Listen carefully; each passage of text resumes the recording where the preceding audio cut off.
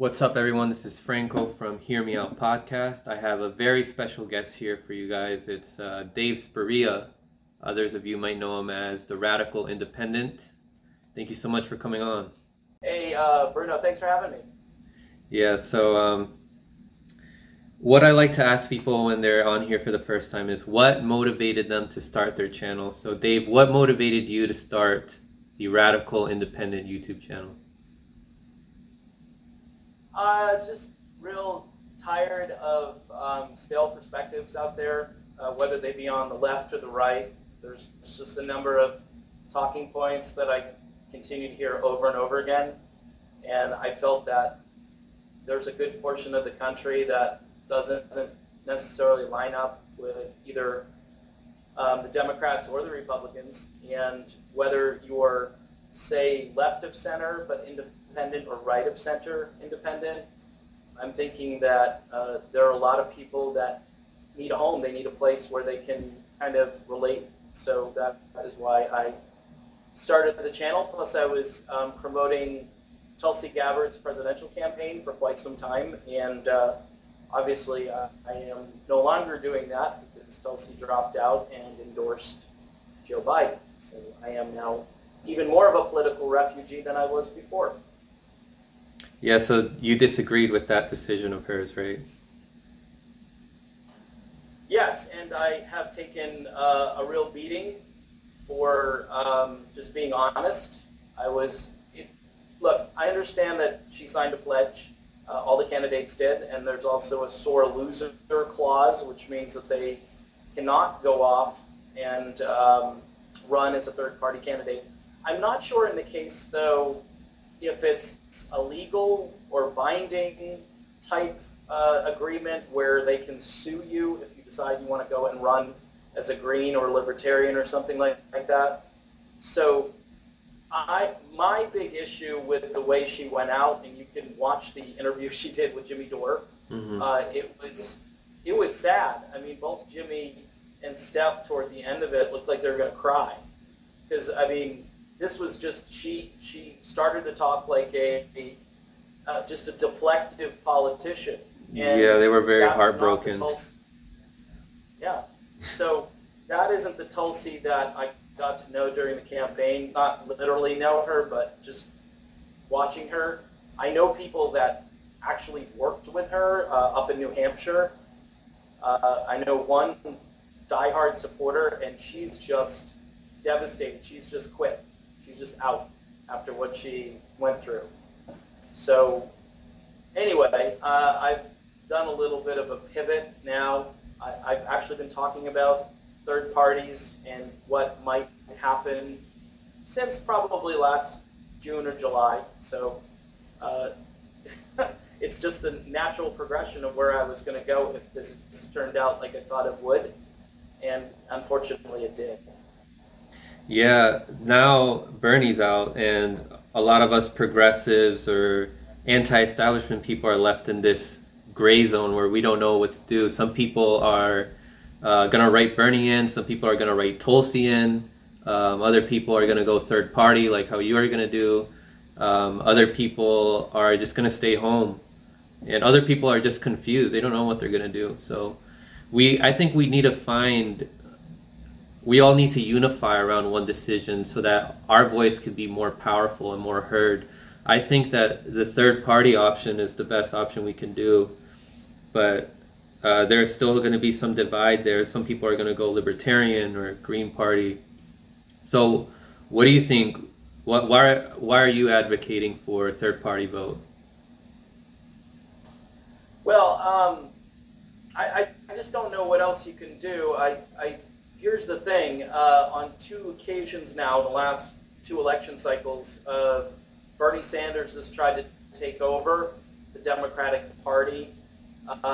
Politicians like AOC got into the Democratic Party, and at the very beginning, they seemed to be progressive or independent and working class oriented and so forth. But then there's this assimilation that takes place where they begin to lose some of their identity and some of that, that fire that they had when they first started tends to wear off. Bernie this time around really was not an inspirational candidate to me. I liked, obviously, much of his platform I thought was fantastic, but then things like free speech, the Julian Assange issue, he did not address at all, not one time. And the big one, the big elephant in the room was Russiagate, where he was actually using talking points from MSNBC and other places. And then what was ironic was during one of the debates, I think it was Michael Bloomberg who said that Bernie was a Russian agent. So that didn't do him any good at all. And Tulsi, kind of the same thing in a way, except that she was for free speech, and she did call out, the media for ignoring Julian Assange and so forth. But then, as I talked about at the very end, things just went exactly 180 degrees. So the reason I advocate for a third party is I'll use Jill Stein. Her quote to me rings true, is like, you can't have a revolution in a counter-revolutionary party. Yeah. So it's basically, if your vehicle, if your car and your driver, which is going to be Tom Perez in the DNC, they're going to take you to neoliberalville, whether you want to go there or not. You might be in the front seat of the car, you might have a better view from where you're sitting, but guess where you're going to go? You're going to end up in the same place. And quite honestly, it's if you weren't convinced in 2016 that we needed to do this, I don't know, in 2020, after doing this a second time, I get it that people are exhausted and they're frustrated, but now is the time. It's April. It's only April. You've got a good 6 months of organizing and looking at who's on the ballot and finding out what the platform is. And for me, it's the Green Party platform. If you look at it, it's kind of like the Bernie platform on steroids. Yeah, they're offering everything that Bernie was offering plus some, especially on foreign policy and environmental policies. Like they're actually trying to ban fracking. Like Bernie, I don't think some of his environmental policies weren't going to get rid of that all the way. And it is sad to see that Bernie and AOC and Ilhan Omar, they were, Justice Democrats, they were put there to transform the Democratic Party, but it seems like the Democratic Party is transforming them. And the thing you were saying about Bernie and Russiagate, Jimmy Dore said that Bernie pretty much Russiagated himself there. We could go on and on about all the faults that Bernie did during this campaign. He definitely was not the independent revolutionary that he presented himself to be in 2016. He seemed to be more so another Democrat. Would you agree with that? Oh yeah. I mean, I think it was, you don't have to agree with everything Tucker Carlson says, but on one of his shows, he said that Bernie Sanders was the lamest revolutionary he's ever seen. And he went into detail about how if you're a revolutionary, you're talking in language that is starkly different. It's just more vivid, and you've got fire and you've got passion.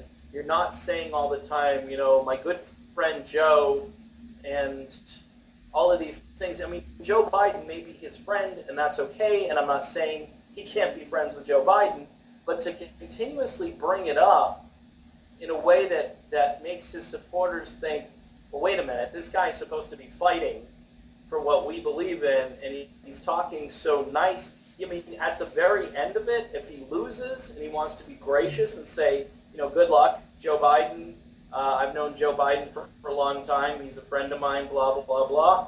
It's the way Tulsi went out, too. It's the same thing. It's like, hey, if you're going to do this, why are you doing it before the end of the campaign? Why are you making this a thing where people start to suspect that you really don't have the fire in your belly to take on the establishment? Quite honestly, Bruno, he's 78 years old. he's been in politics for a very long time, and I'm a guy who I think believes in term limits. I'm not sure. I haven't really thought about that issue recently, but I think he's been in Washington, D.C. for an awfully long time. He's probably made some friends, and it's not a bad thing to make friends, but those relationships, I think, they can obscure your mission, I think, if you're just too focused on trying to get along with people. I know Tulsi talked a lot about, making toffee and bringing it to other people so they'll listen to your point of view. But we need to see here. I know this is probably going to be a little bit of a tangent, but the reason that people who like Donald Trump is that he's a bomb thrower. Every single day he's throwing bombs out. And you and I may disagree with what he's throwing out there, but the people who like him because he's going to fight. He seems authentic to them, and so it's reassuring to them that he's actually going to fight for their issues. Right.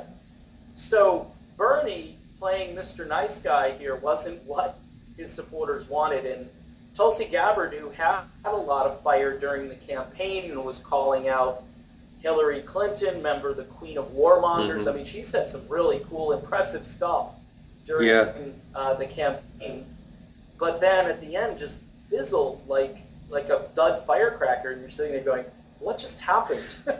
So third parties at this point, to give you an answer to your original question, I think it's the only mechanism we have left. I've been telling people you can't reform the Democratic Party. Some people, even Jimmy Dore the other night, said you might have better luck trying to get into the Republican Party, which is crazy. Yeah, because they're actually to convince their constituents. Yeah. And I don't necessarily think he's wrong, because Trump is willing to do like a temporary Medicare for all. He's ready to start doling out a second or third stimulus.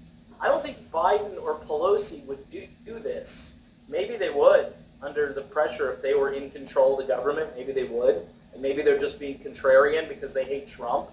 But see how that works? The country is screwed by this tribal nonsense. It's just, I hate it. I hate it. I wish if Trump decided tomorrow that he was going to do Medicare for all, the Democrats would oppose it. Yeah, everything Trump does is bad. They have to oppose everything he does in their eyes. Right. Yeah. So I am for doing the authentic, real, when I say third way, a lot of times people interpret that as like the independent and nonpartisan thing. I'm talking about going around the current two-party system, and whether it's you and I doing our own media, or doing our own news per se, and telling other people about it. This is the way, the future that people are going to hopefully get some of their information, rather than going to MSNBC or Fox News or whatever. So be it. We've got to start somewhere. Yep. So what can we do to unify other progressives, specifically the ones with the big voices and the platforms on indie media, like MCSC Network and Convo Couch and Jimmy Dore, Kim Iverson? How can we get everybody to agree to do something? Because I remember seeing you on Twitter getting into an argument with other people about choosing third party or writing in Bernie Sanders. Yeah.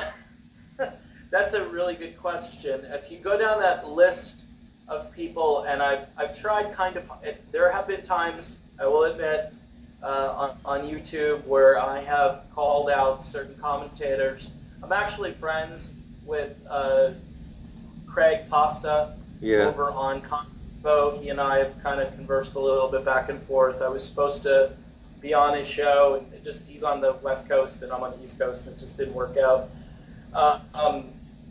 It's really tough because everybody has got such an independent streak. Kim Iverson, what she does, I think she brings a lot of people who are probably maybe even a little bit more conservative, maybe in other philosophical ways they're a little bit more conservative than the average progressive voter. but she breaks things down in a way that's really helpful. Yeah. I think she's a media star, kind of, and she had a background in radio broadcasting, and obviously she's nice to look at. I'm just going to be blunt about it, so a lot of people tune in to see Kim, and she offers a really good perspective. She'd be a person to try to reach with this stuff because I think her audience is growing a lot. Mm-hmm. Jimmy Dore has a real hang-up with Howie Hawkins, who is in the Green Party and who is the contender, like the front runner right now. And he eviscerated him on a show, and it was really bad. And I don't know I don't know what to make of that. I don't know if it's a personal issue. He's talked probably a lot the about Russiagate stuff. Yeah. Jimmy talks a lot about the Peace and Freedom Party, which I looked that up, and it's kind of in California, but it's not really anywhere else. Yeah. What I can tell, maybe it's growing. Nico is great. Nico is a really strong voice out there, and he's had Dario on his show like I did yesterday. Nico would be a guy I think you might be able to convince. But how do you unify? First of all, you've got to, things have to happen in a way where people finally make a political calculation at the end of it, and they say, you know what, there's no Democrat that I can vote for, which is true. There's no Republican that I'm going to vote for, although I do hear that there are a few Bernie people that might go back to Trump. Some of them had come over for Bernie, and it's a weird coalition there, but I think, again, it's about the idea that Bernie doesn't fight for stuff, and even if Trump does like 5% of stuff that independents want and like, he's going to fight for it. So they're going to say it's either the guy who's got onset dementia or Trump, and Trump's a train wreck when he gets up and has a speech, but I don't know. There are people that, like I said before, that believe that he's fighting for whatever it is that they think is important to them. But I think there's a huge opportunity for a third party right now, because you've got 2016 all over again, except Hillary had most of her faculties, I think, whereas Biden does not, although Hillary, there was a lot of questions about her overall health going into that election, if you remember. But Yeah. Biden, here's the thing, if the Democrats, there's more and more rumors about how they're going to replace Biden prior to the convention or at the convention. That is a real possibility, and that's not a conspiracy theory or anything. They can choose whoever they want. This guy over the last, the couple of weeks that I've seen him try to do television, try to do interviews, he's a train wreck. He's mangling, or he's jumbling sentences. I'm sure you've seen it. Yep. And that might be a game changer, because if you do bring someone in who's, articulate, say they bring in like a guy who can speak clearly, say they bring like an Obama type character back in, who can speak, like Deval Patrick is sitting out there, all right? He ran briefly for president. I know this is a wild theory. It would be like Barack Obama Part 2, if they were to say, hey, Deval, you're articulate and you're basically, you come from the same stock as Obama, and it's like having Obama and Mitt Romney as one person, and some of the country might go for that. And it scares me, because you're not going to get any of your agenda that the independents and progressives want. You're going to get pretty much the same stuff we have now, but you're going to get a nice man who speaks and who's empathetic and so forth. And apparently there are a lot of Americans that that's what's most important to them. So I don't know. Yeah, I was speaking to Israel S. Daly of Big Talk, Little Talk the other day about how we also need to coalesce people who are apolitical, or people who consider themselves moderate, who are blue no matter who, like these suburban people, and even Republicans and conservatives. I think a lot of these people will agree that we need to get money out of politics, And so I think one thing that everyone, you, me, everybody who has an indie media platform needs to do is remind everybody, what is the main goal here? The main goal is to get money out of politics. So I think that's one thing that could be helpful, is to just constantly remind people what the goal is. Money out of politics, money out of politics. Right. All these politicians, Republican or Democrat, they're not going to represent you because they're getting more money from these corporations. Right. Yeah, I mean, there's like, I was having this conversation, I mentioned this earlier, with this libertarian guy over on Twitter who followed me, probably because of mostly the Tulsi stuff, and there were a lot of libertarians that wanted Tulsi. And he and I disagree on economic policy, but I listed off like 6 or 7 things. The surveillance state, Big Brother, basically taking your information. During this COVID thing, there's all kinds of stuff coming out almost by the hour about how the government is going to use this information against us, possibly. Reforming the banks, that's another huge issue that crosses party lines, breaking up the banks, understanding what they're doing to the monetary system right now. Libertarians, conservatives even, and Greens, all of those people agree on those sorts of things. So I think finding maybe a half dozen issues where, and this is what I did with Dario, I said, there are a lot of issues that cross over that people don't realize. Free speech, very important to conservatives and to what I call real old school liberals, who knew that you had to defend the most egregious of speech and not just put it in a category, hey, if I disagree with you, it's hate speech. And hate speech is very Orwellian to me. It sounds like now I have to shut up because you've deemed me a hater and a hate speech person. When I'm just espousing, if you say that, for instance, in Syria, I don't believe the narrative, the common narrative about how, Assad gassed his own people. I don't believe that. Well, you're a Russian agent, you're a conspiracy theorist, and right there I get shut down for having an opinion. So I think if you coalesce around, and you made a good point there, if you can sell some big ticket issues like corruption, like the way the banks work right now, student loan debt. My wife has close to $100,000 in student loan debt.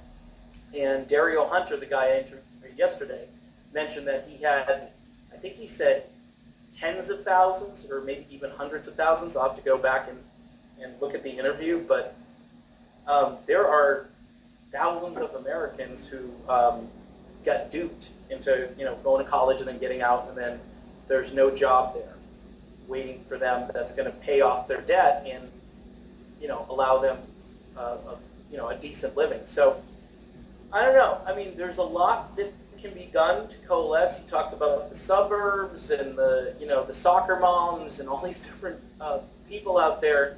You have to convince Republicans that they've been voting against their own economic issues because they're holding on to their cultural issues so tightly. And by the way, the left has to do a much better job because I'm a Christian. I make no bones about it. I'm not a racist. I'm not a homophobe. I'm not any of these things. And yet, all day long, that's the caricature. And you need to reach out to everybody because you'll be surprised at, there are a lot of Christians that are compassionate and that want to help people. And, that you'd be surprised the kind of coalition you can build if you change the way your language goes out and how that's branded and so forth. So that's just my opinion about it. No, that's good, because focusing too much on the SJW stuff, like the social issues, is repellent to a lot of people who consider themselves conservative. But if we focus more on the economic issues, which is what Bernie Sanders initially did back in 2016, that's how you expand. But unfortunately, a lot of people don't seem to understand that, and they're too focused on this equality and fairness for everybody, which I agree with, but it's not. It's gonna scare some people away from your movement if that's your main message. The main message should be, anti-corruption. Right. And I remember Kim Iverson talked about in the video that in order to have like a more formidable third party is to have it be like an anti-establishment party where we just unify like the libertarians and the Green Party people and all other people. Do you think that that's possible to do, to unify libertarians and Green Party people and other people who consider themselves independent? Yeah, it's going to be, see, the libertarians and the Greens, like I say, there's a lot of intersection between the two parties, but there are some really big differences that I don't know if that can be reconciled, and where it really lies is in economic policy. And I used to be a straight up libertarian a few years ago. I just thought, hey, the free market's going to figure this out. It's supply and demand, it's survival of the fittest, it's whoever has the best ideas wins. But I've seen this economy, and you know this for a fact, the difference between those at the top and those even in the middle, never mind at the bottom, is staggering, and it keeps growing and growing and growing. So I'm kind of in a place where I'd like to see an FDR-like president come in and just say, look, we'll have the free market. Don't worry. The free market's still going to be there, but I'm going to put tight controls on the banks. I'm going to put regulations in so you can't get scammed. If you go bankrupt, the credit card company's not going to come back in 6 months and try to give you another credit card because that's stupid. That's right. Shows that they're predatory lenders. The libertarians believe pretty much that the free market is going to solve all your problems and that private charity is going to take over. Whereas the Green Party says, hey, you know what? Government has to legislate some of this charity. So that's how you have to look at it. And that would be in the form of taxation. But as soon as you say taxes, people run. I mean, in my own hometown here, they wanted to put another fire station in. And I'm thinking, I live in a big town that needs a fire station. And everybody ran around with signs saying that your taxes are going to go up, and there's no way that we can do this. And I'm thinking, my response time is more than 20 minutes from where the fire station is. I think we need a fire station, and I'm willing to pay extra taxes so I can have a fire station protect me and my family. So I think people need to understand that if you're going to coalesce, the economic component of this, and you mentioned Bernie Sanders, he was getting support because people agreed, hey, Medicare for all sounds like a good idea. Hey, a Green New Deal, where there are thousands of green jobs available to people, entry-level jobs where they can build green components or get involved some other way in the green economy. Those are, I think, what this boils down to, Bruno, is how you sell it, how you pitch it. And understanding that certain people have free market ears and other people have been raised in an environment where they're taught that countries like Sweden and Denmark, places in just various places over in Europe have kind of the best of all things in all worlds. Like they have a hybrid economy. And I think you can do both. But again, it's real hard. It's like, what's that expression, herding cats, where you get libertarians and Greens. The Greens know that they've got the libertarians beat on economic policy, but if you talk to libertarians, they're going to tell you that the Greens are going to bankrupt the country because their proposals cost too much and there's no way to pay for it, as the usual response. And see, Bernie had answers to those questions, like taxing Wall Street transactions. He had really good answers, and I think you can convince people. I'll never forget Bernie when he went to Fox News and did that town hall, and people said, what's he doing going to Fox News? It's like hostile territory. He went in there, and it was one of the best moments of the campaign, where all these so-called conservatives were raising their hands for Medicare for all. Yeah, I'd rather ditch my own insurance because that's a big tax on me all year round. Pay some extra taxes, but compared to what I'd be paying for health insurance, this is a better deal. So I think it's how you explain it. It's doable, but man, it's like the struggle of the century. It's you ask a really good question because I'm not sure how to bridge the gap there, but I do think that, again, you focus on the commonality. Yeah. What do these two parties have in common? You like those two circles, where do those circles intersect? And then really focus and hammer on those issues. Yeah. Yeah, I'm really hoping that we can all advocate for that. Like the ones with a big platform can advocate for that. But we need to communicate this to them. So speaking of people with big platforms, you and I have been agreeing that Jimmy Dore is a voice of reason during these times. So what would you say right now about Jimmy Dore?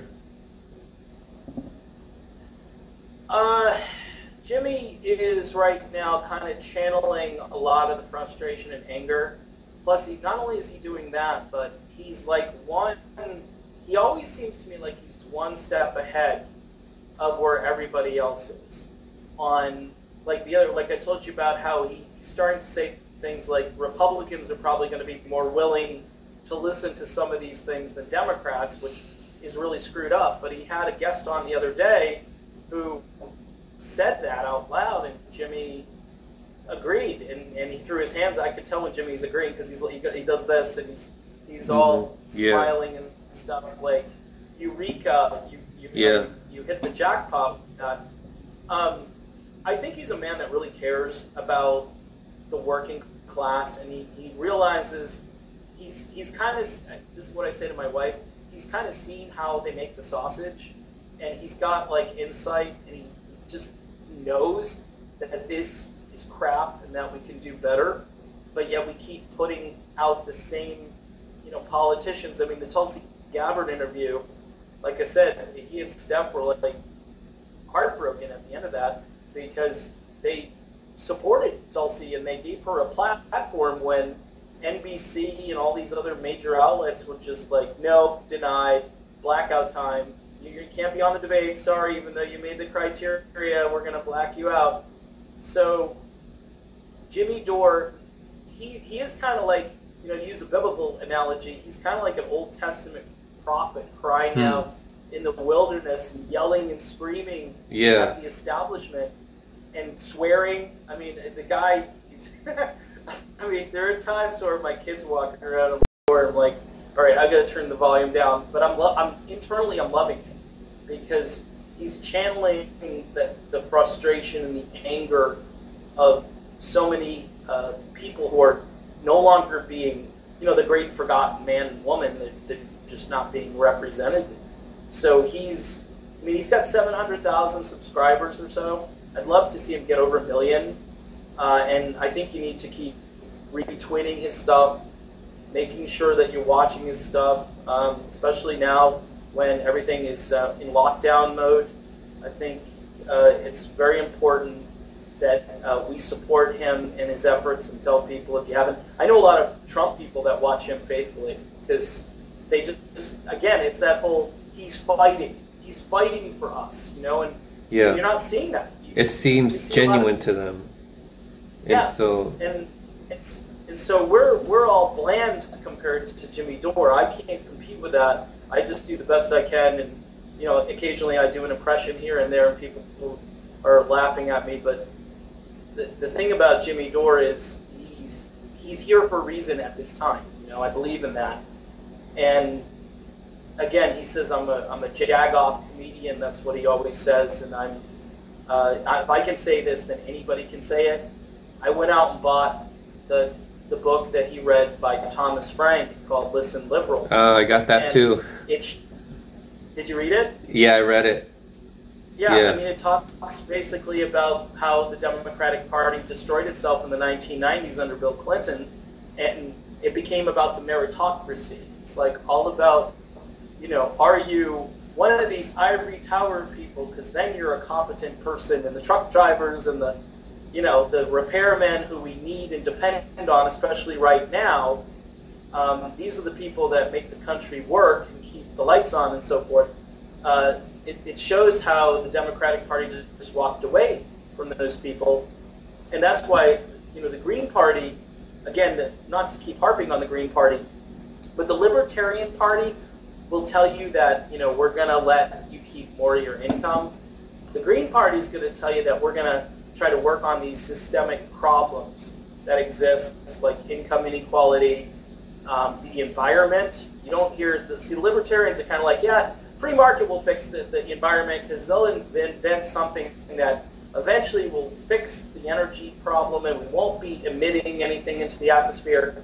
The Green Party says, hey, we got like 10 years to figure this out. Let's hurry up and get moving on it. And by the way, no more war, because war exacerbates the problem, because you have to have cooperation among nations. It's what Dario Hunter talked about yesterday. Mm-hmm. And I agree with all these things. And you're talking to somebody who was far more conservative a few years ago on a lot of these issues. Yeah.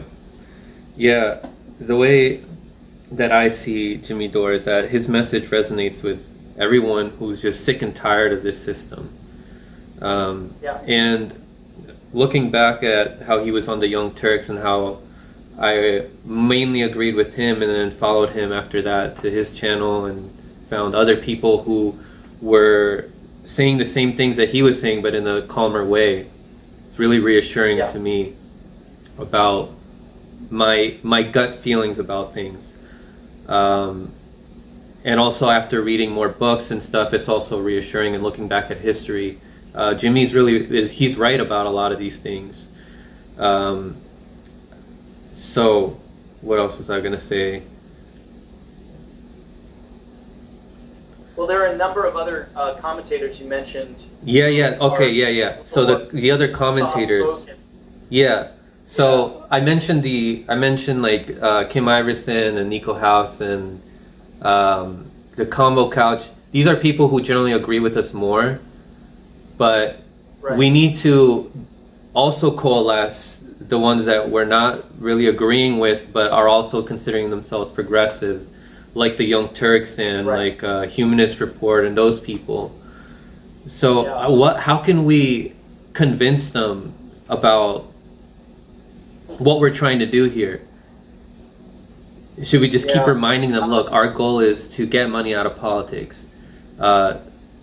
You really got to stop focusing on these SJW stuff. But it seems like they're just so dogmatic with this stuff that they're not willing to listen. No. When I first started doing my channel, I subscribed to the Humanist Report for a little while, and that didn't last long. The TYT stuff, unfortunately, I got in after I think Jimmy Dore had already left, and I watched some clips of Cenk and Anna and so forth, and really kind of disturbing, especially because I was a Tulsi Gabbard fan. Mm-hmm. And they were just not having Tulsi Gabbard at all. You mentioned the dogmatic nature. There are kind of different levels of independence, or I would consider both humanist and TYT more in line with the neoliberal order and establishment. I mean, I can almost guarantee you that both of those platforms, at the end of the day, toward September, October, they're going to start telling you, hey, Joe Biden, he's our only hope. You got to go vote for Joe Biden. And I'm going to and Jimmy too, I'm sure he will just absolutely go crazy. Cenk has even said, he always says very mixed things, like he has been critical of AOC as of late, which is a good development, but then when push comes to shove, if it's Biden against Trump, he's, rather than try to go third party or just, maybe I would say abstain if you really don't want to vote, but he's going to tell you to go vote for Joe Biden. And that, to me, is if you're a progressive, you're a so-called progressive, and you're enthusiastic about Joe Biden, I don't know how to answer your question. I don't know how you. I just don't know how you bridge that gap. You say dogmatic. I say there's a shred of this any blue will do thing going on, because they just think if they got a D in front of their name, that's going to fix the problem. It's such an old way of thinking. Because they don't like, here's the thing, they just don't, it's like the media. They just don't like Donald Trump, and I get it. I totally get it. I understand where they're coming from, but not, I said this in one of my first videos or tweets or whatever, I said, not liking Donald Trump is not a policy proposal. It's not a platform issue. It's a personality thing, and Trump, I think, doubles down because he knows it's driving these people crazy, and I don't think it's good for the country, but it's not going to solve the problem if your only goal is to just get rid of Trump. Because remember, Obama, all the things that they get on Trump for, like the immigration stuff, Obama was doing it. If you didn't like the deportations, Obama was doing it. If you didn't like a lot of those policies, and by the way, I am not for a real lax immigration system. I think we could do a lot better in welcoming immigrants here, but we still need to have a border. And I think most people that you talk to are going to also, in their gut, they're going to tell you that at the end of the day. I tell people, do you leave the door of your house wide open, or do you have a lock on it? Do you have a doorbell? You know, there's certain things that make sense, and I think at times we go so far in a direction to try to just be against Trump that we lose perspective. Bernie Sanders in 2014 was not for immigration the way he was in this cycle. He believed it lowered wages, you had more unskilled workers, and you had people that were already here who were struggling to find jobs, and then you're going to import more cheap labor. And to me, you know, Cynthia McKinney, who used to be a congresswoman who's very progressive, says the same thing. She's like, I don't get it. Why would we do this?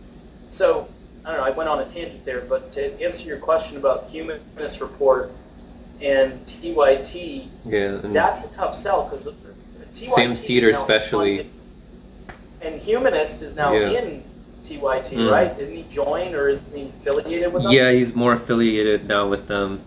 Also, people like Rational National, Majority Report, and Michael Brooks, they're very, very dogmatic. It's this Trump derangement syndrome, like you were mentioning without coining it. But I don't. They're the ones.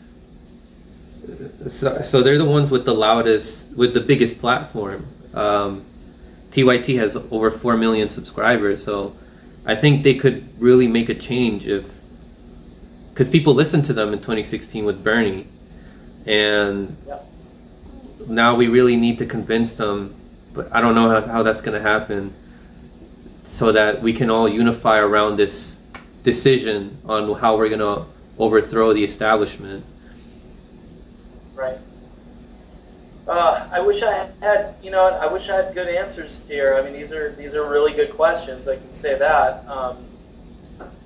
TYT obviously is a platform that gets funding, and it's not just self-funded like it used to be. So, the person who's doing the funding, they obviously probably have an ideology, just like Rupert Murdoch does, just like all the big wigs at various television networks have a philosophy, whether it's Jeff Bezos or whoever, Comcast and so forth. And it's sad because it's, again, the oligarchs, to use a common word that's out there, the oligarchs end up having control over the people, and the people try to rise up, and they say, yes, you can talk about these things here, but if you start talking about these things over here, well, we're going to tell you not to do that, and to focus on the things that we can kind of agree on. And keep in mind, Donald Trump is a ratings boom for every one of these channels. TYT loves to destroy Trump every day. Trump will get up on the podium, hasn't even said anything yet, oh my gosh, look at the way he looks, look at his face. I mean, people are, yeah, there's a lot. His appearance is an easy target for on Donald Trump, but again, at the end of the day, this misses the point. We're all here, the working class, the people that are struggling, the people who believe that climate change is a real threat to the world. Okay, and you're worrying about the way Trump words a tweet. You're spending your whole show talking about that he used the there as in the possessive there instead of there as in the other there. So this is the kind of stuff I see all the time, and I'm thinking to myself, man, how are we going to unify when this is just a cash cow for them? This is a guy who probably didn't even think he was going to win the election. Hillary was such a bad candidate, and he ends up winning. And then now he's implementing the stuff that he campaigned on for the most part. And do I like Donald Trump? There are things I do like about Trump. I do like the fact that he fights. He's relentless. He'll tear his opponents to shreds. He doesn't mince words. And you need somebody who's independent and progressive who is like the answer to that. Jesse Ventura, who's out there, who I wish would jump in and run for president, he would be the answer to Donald Trump in that regard, because nobody is going to be more bombastic, and nobody is going to take any prisoners more prisoners than Jesse Ventura, former Navy SEAL and professional wrestler, and a guy who currently has his own show on RT America and just got back from Mexico. So I'm still waiting to see what Jesse will do, because it's rumored that he might run in the Green Party. He doesn't have a lot of time left if he wants to do that. But I don't know of any other person who's out there who can challenge Trump like that, kind of change the dynamic and not be this boring character where you have to just kind of be inspired by the message. People seem to want a personality with charisma. They want a strong figure, someone who they can trust. Yeah. What do you think about The Rising? Do you think that they're a platform that's able to unify people? I mean, they have Saagar, who's more conservative, and Crystal Ball. Saagar's like the new age conservative. So I think I see their stats going up. So I'm hoping people could jump the ship from TYT and go over to The Rising just to get their consciousness go up. Because the stuff that TYT does, like what you were mentioning, that's attacking Trump over the littlest things. That's only going to repel the conservatives away. Yeah. Well, Saagar and Crystal Ball are probably the best thing to happen to media since Jimmy Dore, I'll say. When I first started watching them, Crystal Ball, this is just my own take on Crystal Ball. She can be, her presentation, her voice and so forth, at times, I'm a child of the 80s, so, to me, she kind of sounds like a valley girl from California when she talks. But with that said, I think it's disarming and friendly, and it certainly would get somebody listening who would watch Anna Kasparian, for instance, and go, oh, this woman gives me a headache, but then I can go watch Crystal, and Crystal will present it, and she's incredibly insightful and articulate, and that she's representing the more independent, progressive side.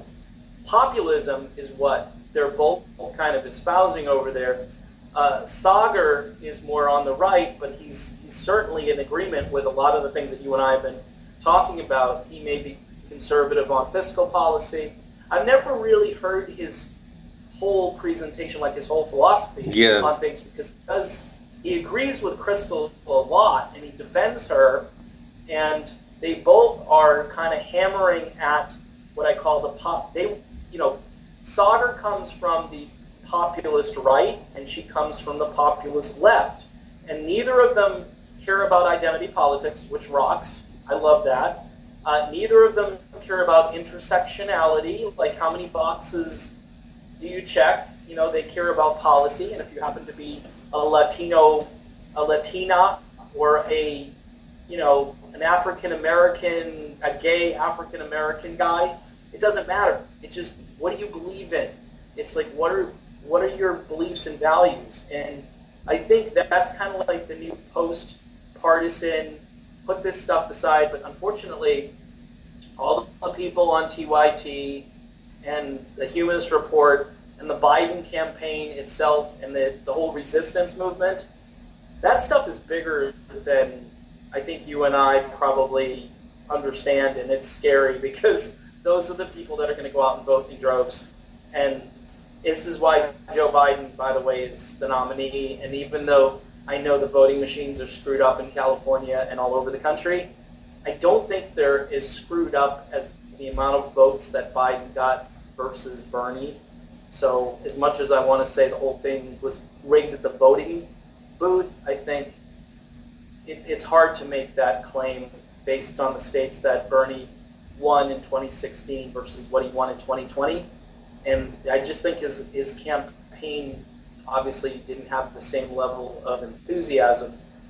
So getting back to your original premise, though, about these media outlets, I do think The Rising, I really enjoy watching it. I typically watch 2 or 3 of their videos per day because I subscribed and they pop up in my YouTube stream and so forth. And I'm like, I go to YouTube to watch something else. I'm like, oh, I got to find out what they're talking about. And I will watch it because these guys, they're not antagonistic either. They're not like they have this personal hatred for Trump. Yeah, they try to be as objective as they can.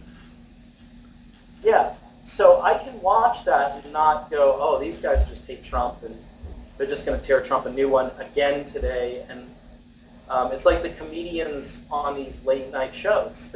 All they do every night. This is what I mean about Trump. I mean, he's kind of like a cash cow for all of these different platforms that basically make money because they sell the hate every night. Okay, you got to hate Trump. And the Trump people, why do you think they're so loyal to Trump? You hate my guy. You hate my president. And it's making me more angry, and I'm definitely going to the polls. And man, am I going to pull that lever, and I'll do it twice if I can. That's the kind of enthusiasm we need, as far as an independent, more progressive-minded person who will end these stupid wars that we've been in, who will really look at the climate, who won't be like, yeah, climate change is a hoax, You need to have the opposite of that. You need to have somebody come back and say something like, well, have you been outside lately? Have you noticed the temperature's a little warmer? I mean, just somebody who can come back with sort of a friendly but, a little bit of a wise guy response, just so people will start to listen because, again, we need somebody who can counter that whole Trump thing, and it's energy. And you may think it's negative energy, but it's still enough of it appeals to people in the country that feel that nobody is out there really representing their interests. So it's unfortunate, but issues tend to take a back seat to this stuff, and it's pop culture. And one of the reasons Trump is president is because he was on television. Yeah.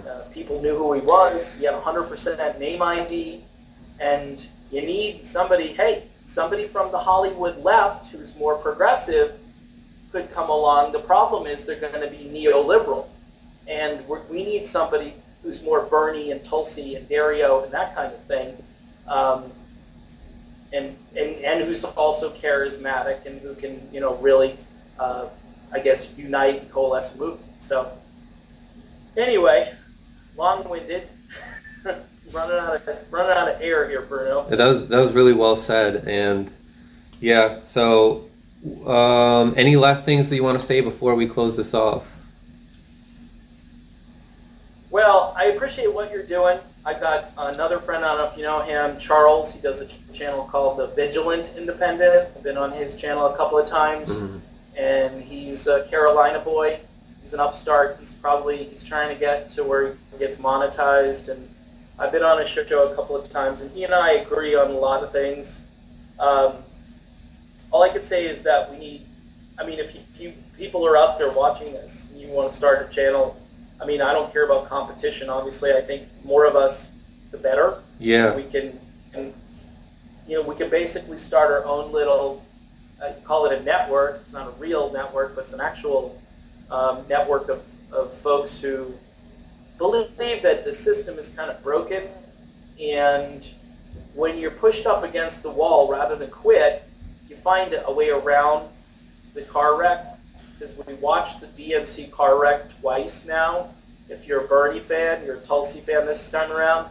But especially if you're a Bernie Sanders fan, I put a tweet out yesterday. I said, I don't understand why Bernie fans aren't joining the Green Party in droves, just out of principle. You don't even, say you don't know much about it, but you look at their platform and you go, this is the stuff I believe in. Excuse me. I don't have COVID-19, so you don't have to worry about that. Just talking too much. So I think in the long run, what we all have to do is do our own little part, whether it's talking to our family, putting videos out, being on Twitter, trying to be civil with people. I struggle with this on Twitter, admittedly. I have a problem. It's hard on Twitter. It's easy to get mad. Yeah, and I'll be honest with you, some of these former Tulsi people, I'm just throwing it in here at the end, some of the most difficult people I've ever dealt with. And you throw common sense and you say, well, she's not running anymore. Well, I'm going to write her in. Mm-hmm. Okay, well, that's not going to help because she's not running. Her name won't be on the ballot, and I guarantee you that we have enough trouble in this country counting ballots as it is, and you're going to do a write-in vote for Tulsi Gabbard. I said, if you got a Green Party candidate or Libertarian or another independent that shows up and you believe in what they're espousing, put your energy into that. You can be faithful to a fault. I mean, these people that are going to continue to go out for Bernie Sanders in the middle of a pandemic, like, why? Why are you going to do that? He just dropped out. He's not going to win. He has no. He said he's going to support Joe Biden for president. I think that should be a wake-up call. And again, I'm doing the Green Party thing because I think it's a logical move. I agree with about 80 to 90% of the platform. I think the party is perceived kind of fringy right now, and it's got to work on its image, that it really talks about, you talk about corruption, for instance. They need to talk about that, the living wages, green jobs, the Medicare for all, these certain, like I said, maybe a half dozen issues that are going to appeal to a wide variety of Americans, and frame it in language that doesn't scare people. I mean, if you're saying, hey, I'm for an eco-socialist New Deal, that scares some people because they go, socialist? Whoa, what do you mean? And me and Dario had a brief little conversation about the S word, as I like to say. There are a lot of Americans that are scared by that word, and you have to explain what that means. It does not mean that the government is coming to your house to take your children or to block you from everyday freedoms that you currently have. But there are a lot of people that, like Trump, he's bombastic. He'll say, Bernie Sanders is a communist. And Mike Bloomberg did that at the debate as well, called him a communist. And so these are things that scare middle America. This scares the people in the suburbs, as you say, who, hey, they just want normalcy. They don't want crazy. And if you start talking crazy, they're going to say, I'll just vote for Trump, or I'll stay home, or I'll even vote for Biden, because Biden's going to bring back the normalcy that we had when Obama was president, even though he had 8 years of stagnation under Barack Obama that people conveniently forgot about.